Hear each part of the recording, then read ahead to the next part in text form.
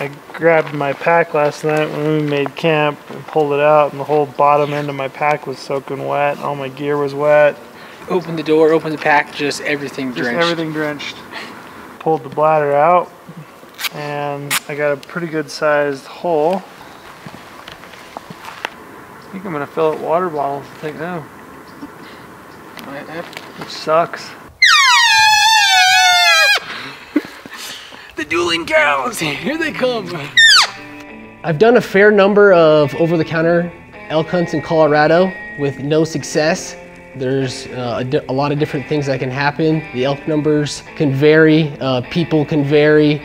I was optimistic since I was going with trail, and we've had some decent luck with each other. I had never scouted this area. You know, anytime you pull up to a trailhead and you throw your pack on, you head down the trail, I think you have in your mind what it's gonna be like, and it's never quite, you know, exactly what you think it's gonna be. About 4 o'clock, it was like dark 7 or something. Yeah. 3 hours to work that ridge and see if we can get an elk to bugle. Get a feel for what we're in here, new country. Just gotta find one, huh? Just gotta find one. Gotta dig one out of here.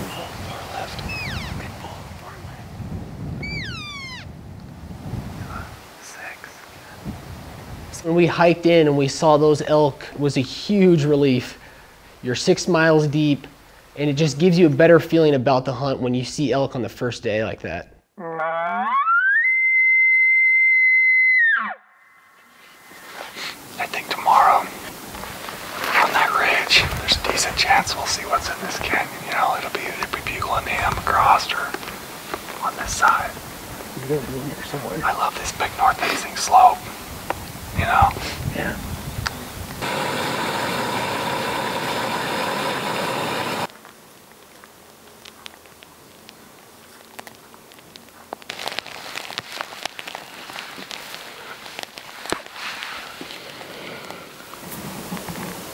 They're all just getting a late start. I hope so.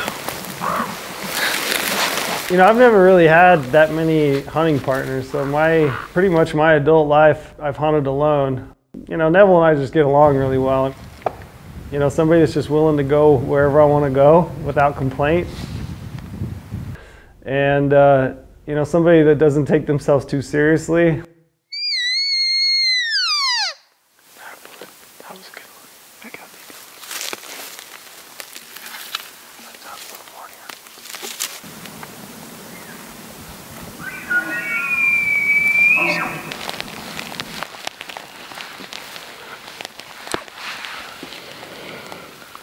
And we saw him walking through the trees. He was probably 110 yards. He was gonna work around this clearing that looked like maybe come in below us. I probably bugled one too many times and sent him back in the other way. Way to go, Trail. Not too much bugling. Nothing really running. If they are, they're doing it silently. Like Chris's parents.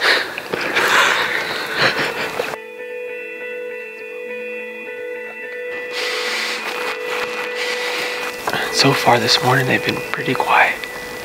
We're gonna try to check out this wall that we found the first day when we were across the canyon. We saw some bulls using. Go check that out, see what it's like. Hopefully they start bugling here pretty soon.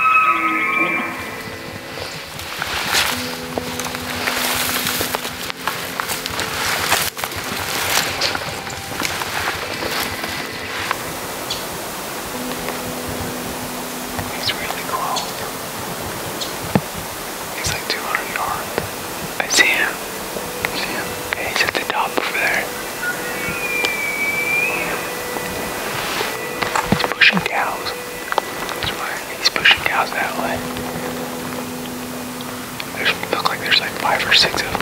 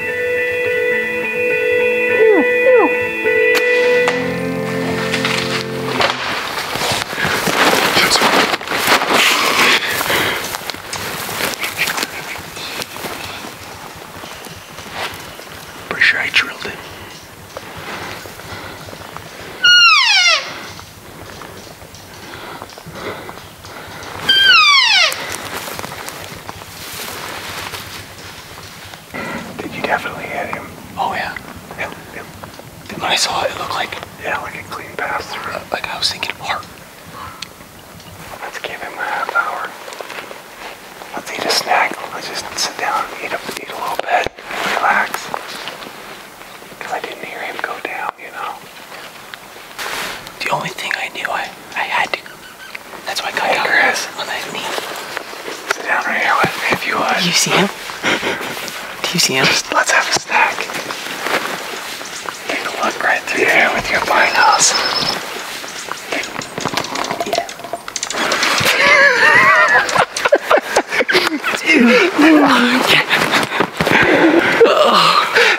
I could have swore I drilled him. What? You did.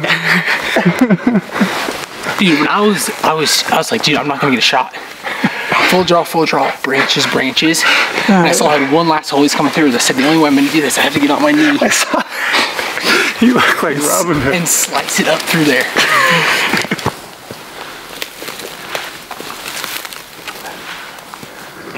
Stop by the tree.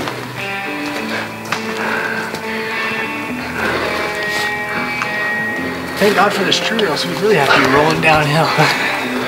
Look at that. Oh yeah, thank heavens for that tree, huh? Dude, on my knee, sniper shot from down low. It's about 1:30. Shot my elk at about 9 o'clock. Got it all cut up. Getting ready for the hard hike, the meat hike.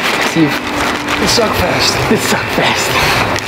We're gonna leave all of our camp here because we got about 6 more days left of this hunt. See if we can't get into a butcher maybe, and come back out and be here tomorrow afternoon. Hunt for another 5 days or so.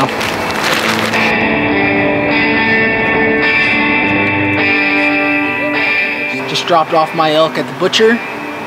Now we're going back out again. We're going back up to the same spot, so it should be good. We got plenty of time. Hopefully the elk are bugling more. About a 3-hour hike in. Loaded our packs from all the stuff that we left. Everything was still here. No bears. Didn't rain on it. I think with what daylight we have left tonight, we're just gonna sit that wallow. And it's been hot. Cause you know I like sitting wallows. Oh, buddy boy, do I ever.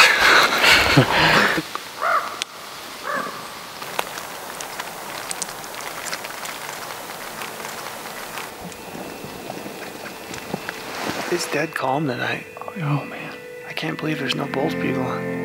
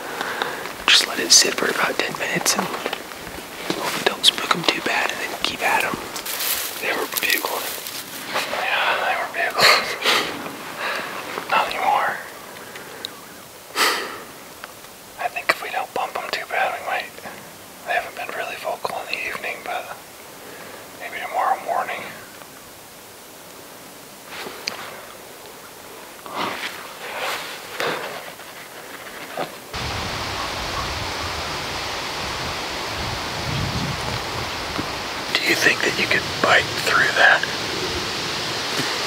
Yeah. Try it. I don't know, that's a lot. It's like paper.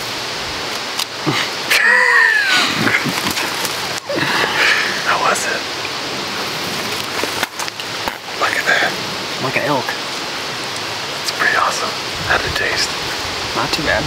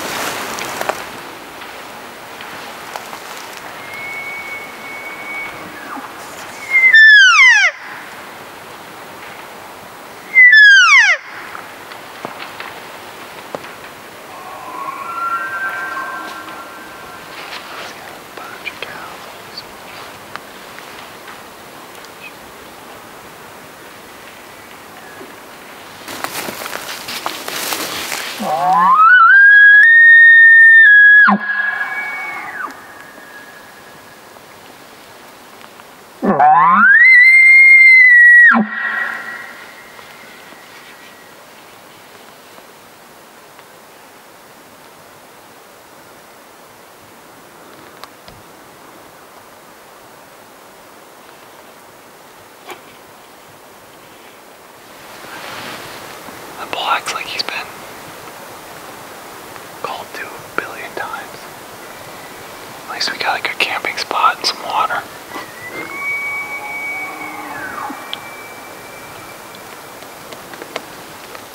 I don't know that they saw us or smelled us.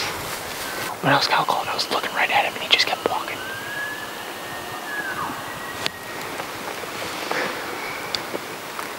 That was a 5 point.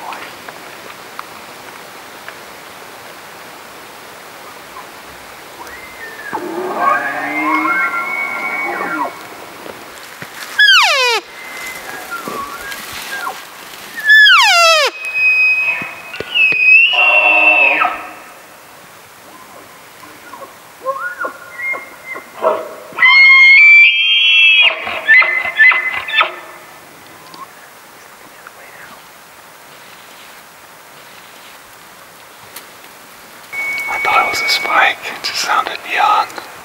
I said to Neville, watch this be a 300-inch 6-point. So I just sat here and strolled out and it was maybe a 280-inch 6-point.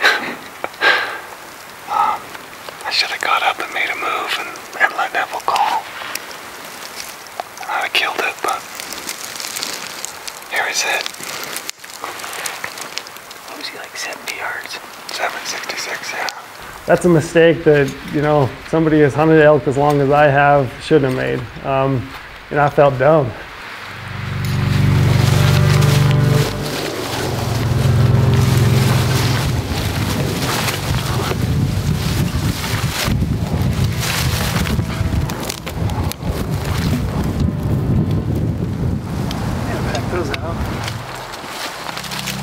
Just need one to screw up and be dumb enough to walk into us.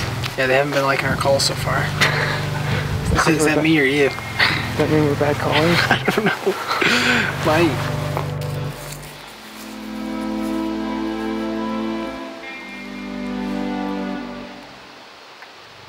You know, I'm always hopeful that something's going to happen, and that's the thing about elk hunting, especially archery elk hunting. You know, it can be really hard, really challenging, but it can all come together just in a matter of seconds. You know, you just have the right bull on the right day, and he decides to commit and come in.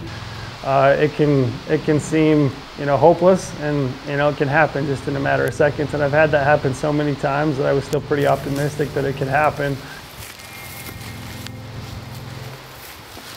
Not too many bugles. Saw a mountain lion. Saw a mountain lion. And a good sunset. It's pretty. It is pretty. I mean, if you glass up a mountain lion, is that a good sign? I don't think so. That's a bad sign. It's an omen. I hope not.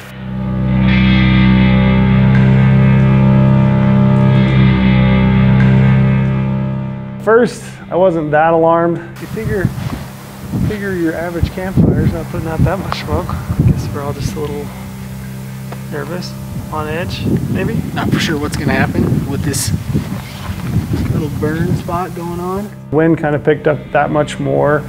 I don't like this wind either. Yeah, the wind and heat's what bugs you. And that plume of smoke went from being, you know, a plume to a pretty good column, and we started to see entire trees that were popping. Yeah, I think we want to stay this way of it, head towards the truck. I don't think we want to be anywhere near it. You know, you make a collective decision, you know, is it worth elk hunting and trying to stick it out for a few more days in that area, or is it better to make the safe call and clear country? Which, you know, it's kind of a no-brainer. You make the safe call. You know, that's just the way it goes. I mean, living in the West, especially in the last few years, that's just a part of elk hunting the West anymore in the fall with the way things have been. So, you know, you make the right call and you hike out and live to elk hunt next year, right?